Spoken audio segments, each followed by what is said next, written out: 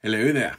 Now, you might recall during the local body election this year, we sort of had a look at like 200 odd candidates that you probably shouldn't vote for because they were, terrible people or being disingenuous about what it was that they were standing for. There was a range of issues there. Now, one of the ones that jumped out at me because it was one of the first ones that I did, and I've dealt with him in the past, was Roger Stratford. Let's see if you can remember Roger.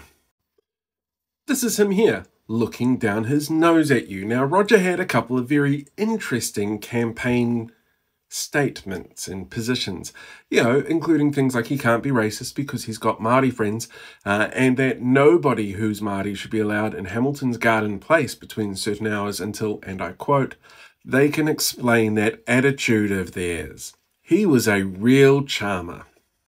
Probably won't surprise you either to find things like homophobic content on his social media pages, that he is a men's rights activist, and that, people like Jacinda are terrible at their job because it's Jacinda.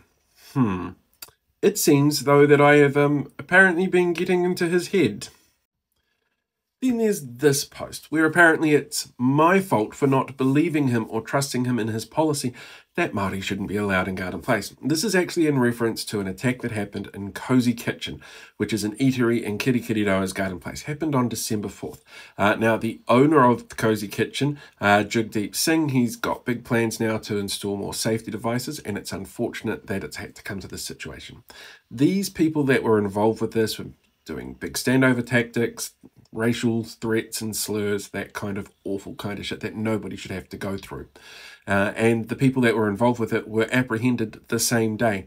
So it's not like this has gone completely unpunished. One of them's going through the court system, the rest are being referred to youth aid, I think it is, Oranga Tamariki.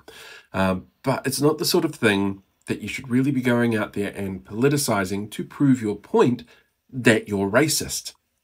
Because that's what's going on here. But of course he can't be racist. He's got black friends. Kind of glad this one didn't get elected, but it does make me wonder, what have the ones that did get elected been up to?